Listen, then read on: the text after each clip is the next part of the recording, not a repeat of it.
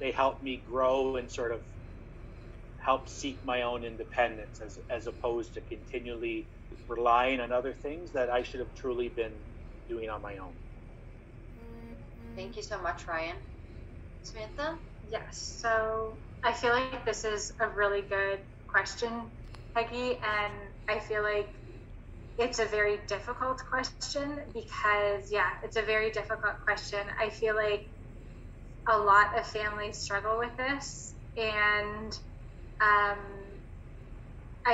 had a lot of support, as you may know, I had a lot of support from my family, but I actually didn't really recover until until I put it on me, and that to me, and you know, everybody took me out, parents took me places, super supportive.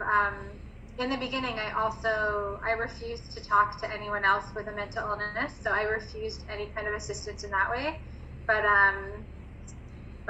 I feel like in some ways it's going to have to, it may have to be a self-realization, and I think that's one of the most difficult things, because I know for me, you feel responsible, especially if it's a family member.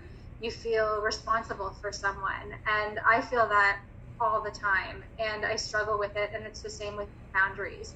And it's a very hard question to answer, and I would love to talk more about it with you. Thank you so much, Samantha. Yeah, I think that's a great answer. I think both of you gave really good answers on that. One other thing that I think, too, I can add is sometimes the pressure we put on ourselves as caregivers is pretty heavy.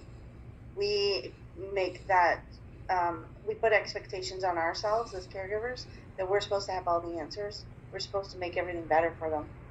And I remember one thing I learned from my son was to stop talking. And I always thought, you know, I was always raised that talking's a good thing. Let's get it out. And he came to me once and he said, we need to just have fun too. And I forgot that. So I forgot. Everything became about what was going on, and forgot to just have those relationship pieces back. And I think that took me a long time to learn, because I was always checking in. Like, are you okay? What do you need? What can I help with? Blah, blah, blah. And I was just like, can we just watch a movie? And I was like, yeah, we can. Right? So I forgot those pieces.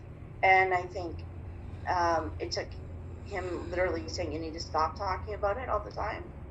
And knowing that the door, but I left that door open, and he knew that door was open for when he was ready to have that conversation. And that's a hard thing, I think, for caregivers to do. Probably one of the hardest things I had to do. Yeah, thank you so much, Jill. And I think that's a really good place to end.